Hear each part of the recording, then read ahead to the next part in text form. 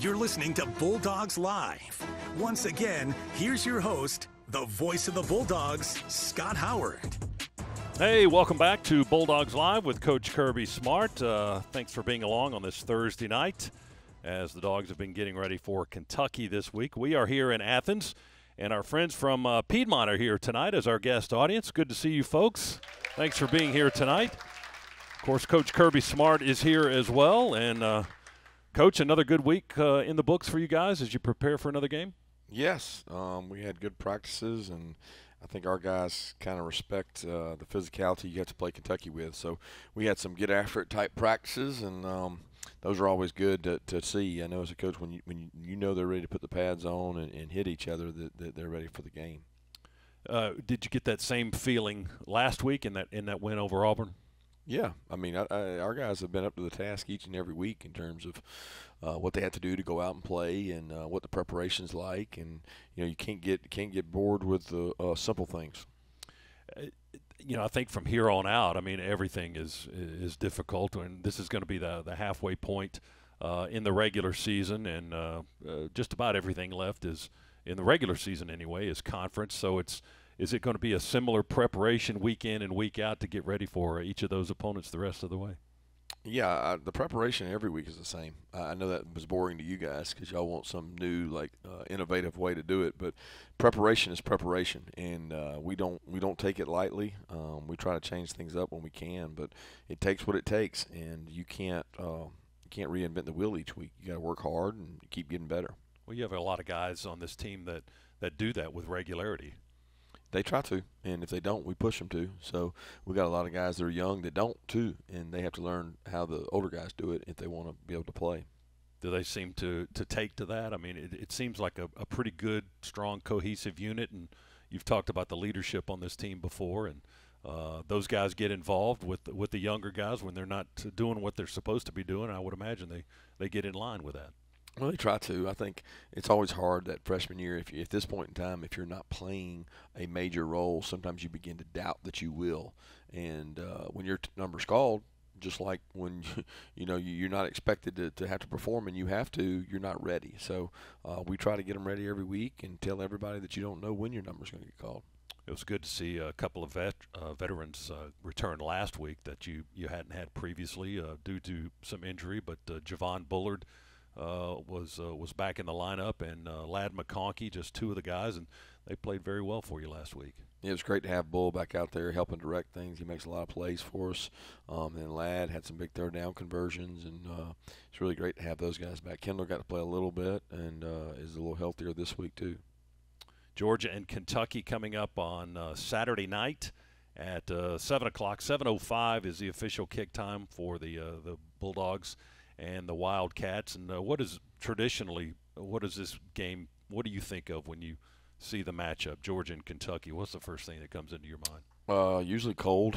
It's always been cold up there or here, and it's been raining sometimes, and it's always that. But then I think of Coach Stoops and the way he coaches his team and the way he builds his team is around the two lines of scrimmages. And they've always been really physical up front and stubborn with a run game, and they've really been hard to run the ball on.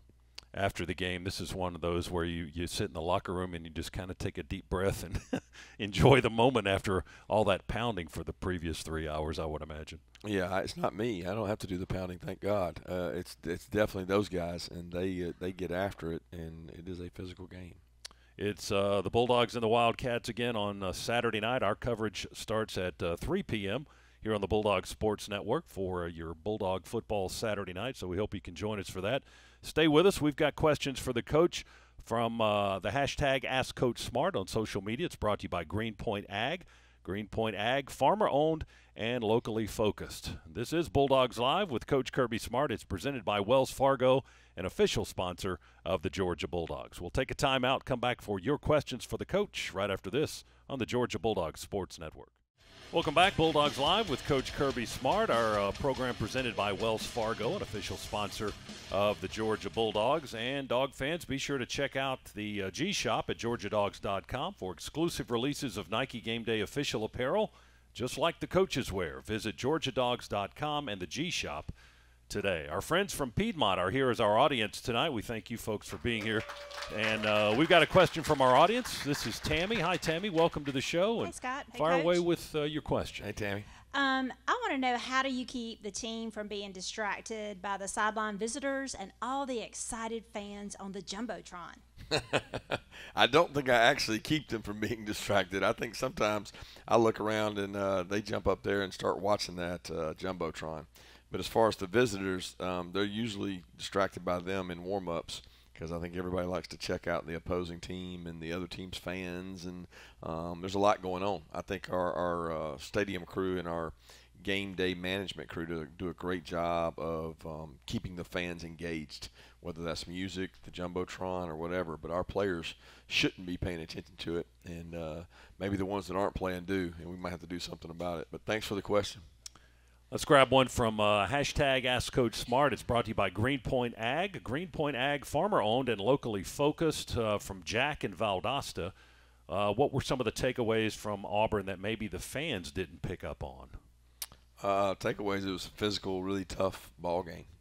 We knew going into the game that when you play in those type rivalry games, you can throw out records, you can throw out rankings, you can throw it all out. I was there for 9 years and was at Alabama and had that experience and played here against teams when Georgia and Auburn play. So it's one of those games that you go in knowing what it's going to be like, and you've got to play for the next moment. You got to keep playing for the next moment and keep going and try to win as many moments as you can. And we were fortunate to win more moments at the end than we did at the beginning, and that was probably the outcome of the game that affected it the most.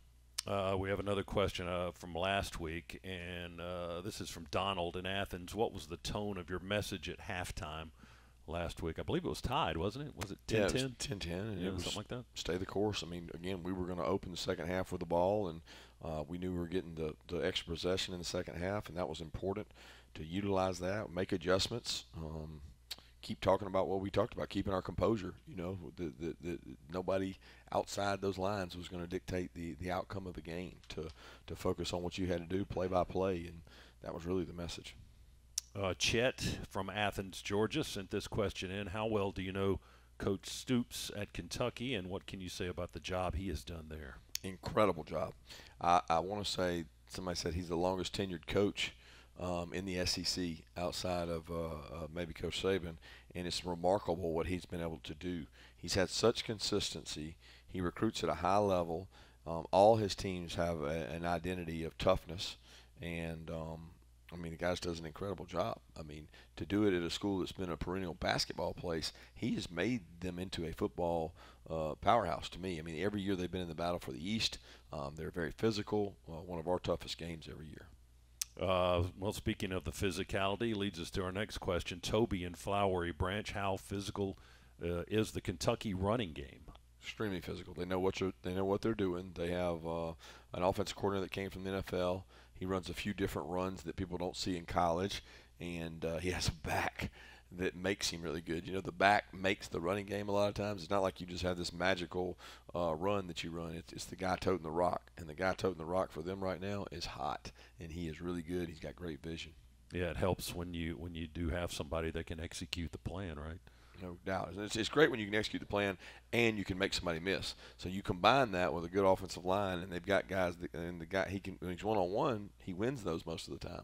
So you got to have two hats there, and now you got more problems. We saw Ray Davis at Vanderbilt last season. I was looking up his numbers earlier today. I think he had 26 yards on 12 carries. You know, that was on the Vanderbilt team. Sure. Is he around a lot better players this year to help him be better as well? Absolutely, he is. He's got the tight ends are weapons for them. They've got tight ends that have been playing since 2020, 2021. They move people, got a really physical offensive line, and they've got an experienced quarterback. You know, the quarterback has started and played college football for a while, and that gives you a lot more room to run the ball when you've got a quarterback that's a threat to throw it. Will they go much beyond Ray in their backfield? Do they have is it a by committee thing or no? Well, they use him almost exclusively. They have other backs that are capable. They have other backs that spell him and give him a little blow, but when the game's on the line, he's been in there. Toby, thanks for your question. We appreciate it. We've got more lined up for Coach Smart here from hashtag Ask Coach Smart. It's brought to you by Greenpoint Ag. Greenpoint Ag, farmer-owned and locally focused. We'll also grab some more questions from our audience. Our friends from Piedmont are here tonight in Athens for the show. And we'll step aside for this commercial break. We'll come back for more of Bulldogs Live with Coach Kirby Smart. Welcome back, Bulldogs Live with Coach Kirby Smart, tonight presented by Wells Fargo. Wells Fargo is an official sponsor of the Georgia Bulldogs. And be sure to follow Georgia Bulldogs All Access on social media by searching at UGA_GBSM. Georgia Bulldogs Sports Marketing provides your inside connection to UGA athletics with exclusive updates and behind-the-scenes content, and that includes the Kirby Smart All Access TV show. You can follow at UGA_GBSM. Our friends from Piedmont are here tonight as our audience here in Athens, and our special guest right now is Wynn. Hi, Wynn. Welcome to the show. What's your question for Coach Smart? My question is, what is the most successful play you've ever been a part of as a player or coach? Most successful trick play? You like trick plays, Wynn? My dad told me to say that. He threw him under the bus. Oh, man. I'm trying to think of the trick plays. I tell you what, the best trick play we ever had was the first play of the Mississippi State game at home when we handed the ball to Nick Chubb, I think, and he pitched it back to Jake Fromm, and then he caught it and he threw it to Terry Godwin for a touchdown, the first play of the game. And everybody went crazy and loved it, and it was a great trick play. And the defensive coordinator on the other side was a guy that used to be at Georgia that everybody loved too, Coach Grantham. So he was really mad about it. Wynn, thanks for being here. Thanks for Wynn. your question. Appreciate the question, bud. You want to open the game like that tomorrow night or Saturday night? Yeah, I wish. If it was a touchdown, I would.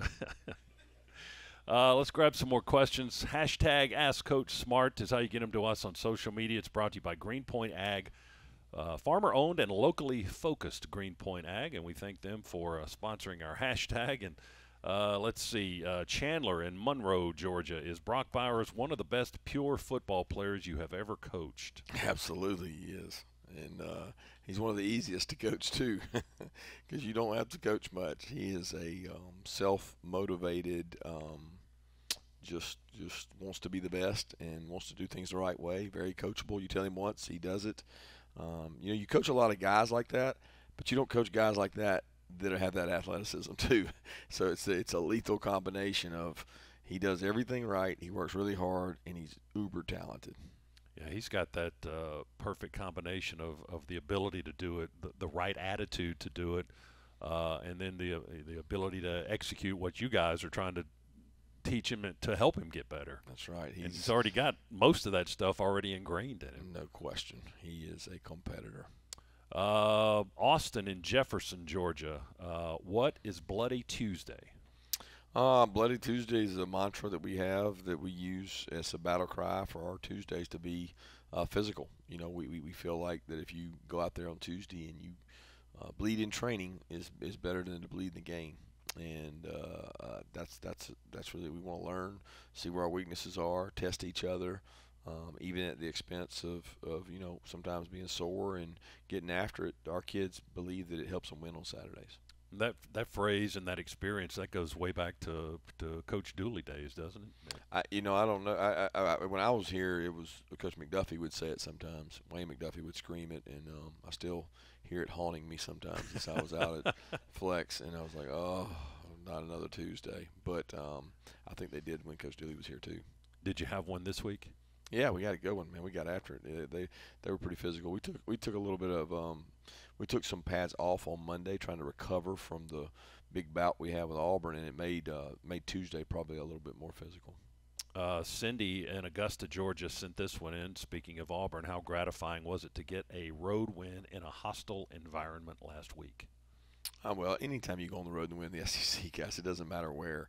I'm numb to the fact that when you go on the road, you better be prepared. It's just not easy on the road. It's never easy on the road, especially not your first time on the road, and especially not your quarterback's first time on the road. So it was really the first time we had a road starting quarterback in over 2 years or 3 years once you count two back. So I was proud of the way he overcame some things, and he'll get better from there. Al in Lawrenceville says, I saw the NCAA is reducing the number of days for transfer in college sports.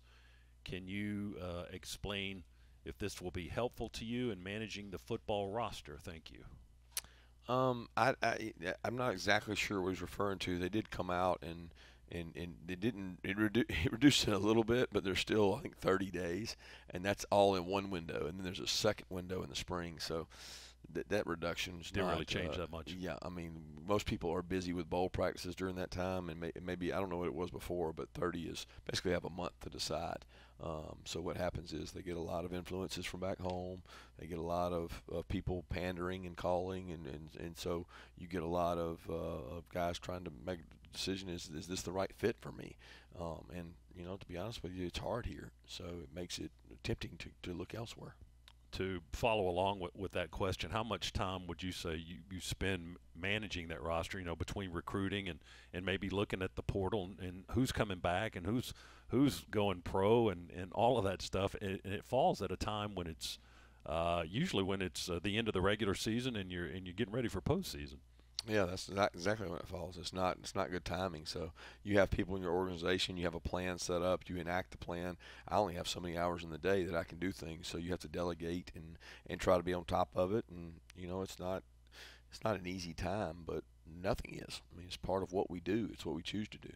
It appears to be a successful process for you and your staff so far. So continued good luck there. Lucas in Alpharetta, Georgia, wants to know how much confidence does a comeback win like last week give your quarterback Carson Beck?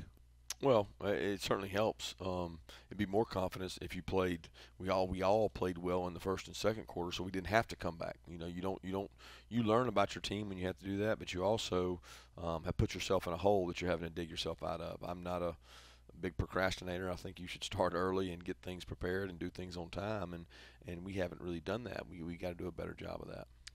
Lucas, there you go. Thanks for your question. You can send them in on social media anytime.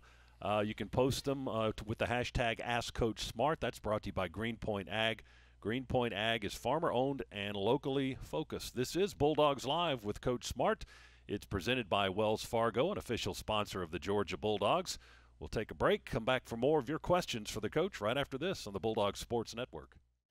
Thanks for being with us tonight. Bulldogs Live with Coach Kirby Smart, presented by Wells Fargo, an official sponsor of the Georgia Bulldogs. Also, our friends from Piedmont are here tonight as our audience, and we thank them for being here.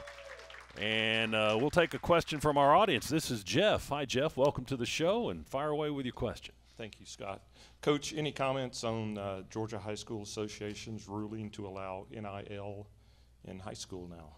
Yeah, it's interesting. I had a lot of high school coaches reach out to me and kind of lobbying and wanting, different positions and how it affected them, and maybe, every high school coach gets affected differently and every kid gets affected differently. I'll be very interested to see how much effect it actually has. Sometimes I think it's much to do about nothing, but we'll see, because really the communities in our state care so much about high school football. There may be, some communities, some businesses that want to support NIL in their local high school places, and it will be very interesting to see how it plays out, because at the high school level, it's such a pure thing. It's an amateur thing. There's so many other sports, female sports, male sports that do things athletically. So now it'll be open to those, and as long as people keep their priorities straight, NIL can be a good thing. I think I've seen it work really positively with some players, and I've seen it work really bad with some players now that we're into it 2 and 3 years. And when a guy loses his focus or his want to, and he thinks more about NIL than getting his education, I don't know that that's the right thing. And some kids look at it that way, and then some look at it as an opportunity to grow their brand and create value for themselves. And if you do that, then it's handled the right way. So it'll be interesting to see how it affects the high school programs. Jeff, thanks for your question. Thanks for being here tonight. Let's look ahead. Brought to you by the Governor's Office of Highway Safety. The penalty for getting a DUI can cost up to $10,000. That's why the Governor's Office of Highway Safety says drive sober so you won't get pulled over. Georgia and Kentucky Saturday night is our look ahead. And Coach, what pops up in your mind when you first think about that matchup on Saturday night? Yeah, it's going to be a 4-quarter game. The games are typically closer between us and them because The games are shortened because both teams, are willing to run the ball. And in college football today, some people don't do that. I think with the shrinking of the clock, it's going to be really interesting because they're averaging less possessions than most teams in all of college football, and I think they're satisfied with that. They burn the play clock down and they snap the ball with 2 and 3 seconds on the play clock, so the 40-second clock goes the whole way, and their number of plays have been less. So makes me think it could be a short game. But you just never know what you're getting into when you play these. So your encouragement to the defense will be to get off the field on Saturday night, right? That's always the encouragement, right? I don't want to be on the field. I mean, I'd like to get off the field, but it does make it more critical. That's our look ahead, brought to you by the Governor's Office of Highway Safety. Kick time is 7:05 Saturday night. Airtime here on the Bulldogs Sports Network will be 3. The dog walk is at 4:45. Saturday afternoon, and the gates at Sanford Stadium will open at 5 p.m. So those are the particulars of this weekend's matchup. A couple of unbeaten teams going at it. Back to hashtag Ask Coach Smart and more questions from our social platform. Guy in Warner Robins wants to know how much you keep up with the Braves. Yeah, we were talking about it here earlier. I love watching the Braves, and the job that Snicker and their organization has done has been pretty incredible. So we watch them when we're free at the house. They're usually on our TV screen. And they will play Saturday night against the Phillies in their first round of the playoffs. Riley in Bogart, Georgia, are there any new leaders emerging now that we are more battle-tested? Well, we had a lot of leaders, and those guys have led, and there's never a time more you need leaders than when you're in a battle in the third and fourth quarter, and we've had a couple of those, and each guy, those same leaders have stepped up and done a great job. I think we've got good leadership on this team. It seems like, at least from video I've seen and just watching the guys, it seems like a really tight, cohesive group, and everybody gets along with one another and really respects what the other guy's doing, and you got that love factor working in there too, I would imagine, to make this team come together even better. Yeah, they're connected, and I think that's important. And we work on that in the off season so that we can survive tough moments. And they might be tough moments on the field for a player, like a fumble, or it might be tough moments because the guy's not playing. But we stay connected, and it's going to be a connected physicality game this Saturday night. It's great to see that. Will in Moultrie, Georgia, send this question in. How do you prepare young guys for such a physical SEC stretch? Well, they have to go through it. I mean, training camp to me is where you prepare guys and you say, look, this is how training camp's going to go. You're going to practice really physical 5-6 days, take 1 day off. Then you're going to practice physical 5-6 days and take 1 day off. And that's really what we're going through now. We get days off because we get Sunday and we get Friday, but the physicality of each week is similar to camp. Georgia and Kentucky on Saturday night. You got a little extra time on Saturday, and what does that give you as far as the clock is concerned? More time to recruit? Yeah, I think recruit, prepare, walkthroughs. There's just a lot of time there to bounce around, see some other sports programs. I've had some recruits I get to go visit with, and whatever it takes to keep your mind occupied and back and forth to the game. 7:05 is the kick time for Georgia and Kentucky in Athens this weekend. Hope you can be there for another sellout at Dooley Field and Sanford Stadium. And come on back for more Bulldogs Live with Coach Smart. We'll take a time out here briefly and come back for more questions for the coach. Our show tonight presented by Wells Fargo, an official sponsor of the Georgia Bulldogs. Back after this on the Bulldogs Sports Network. Bulldogs Live with Coach Kirby Smart is presented by Wells Fargo, an official sponsor of the Georgia Bulldogs. Thank you for being here tonight. We're taking questions from our audience. Our friends from Piedmont are here in Athens tonight to hopefully enjoy the show.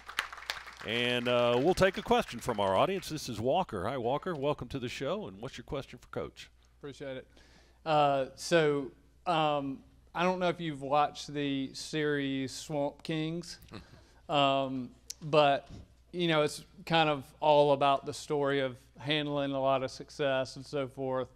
Urban Meyer, I would imagine you have a tendency towards perfectionism. How do you keep that at bay in the midst of a lot of expectation and, just the everyday pressures of the job?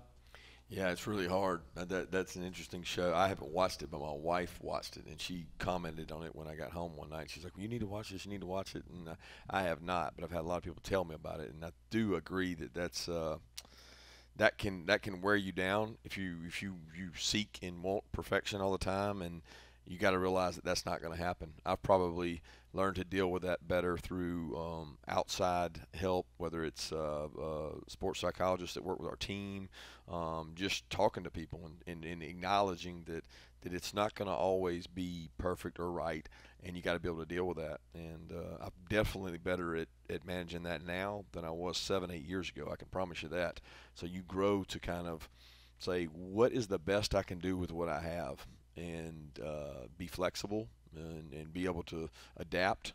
And that's what we try to be the best at. Like we keep trying to say we're going to be elite at improving. Well, part of improving is realizing that you're not going to be perfect. Even though you seek perfection, you just try to do the best job you can with it. So that's something we try to keep getting better at too. Walker, thanks for your question. Appreciate you being here. Rob in Gainesville from hashtag Ask Coach Smart sent this question in. He says the Dogs were good on third down at Auburn last week and have had success on third down this season. What are the elements in making a good third down conversion team? Well, the first thing into making a good third down conversion team is to be good on first and second down. And that we want to improve on because we haven't been as good as we want to be, because you stay out of third down and long by being good on first and second down. So if you live a long time on third and long, you won't be good at third down. The law of averages say you won't win enough of those to be successful. So, but the good thing about third down, we work really hard on it. We put a plan together. We have a quarterback and O-line that does a good job protecting the quarterback, and we got some guys that can win one-on-one. I think our offensive staff has done a good job putting together packages for third down. But it's not something you want to be living and dying by. You really want to have less third downs, because you on first and second down you converted. Like that's the elite teams. They have less third down attempts because they don't get to third down, and we'd love to have that some. Stephen in Lincolnton, Georgia, says, from a schematic standpoint, are there any concepts that Kentucky has in common with opponents we have already played this year?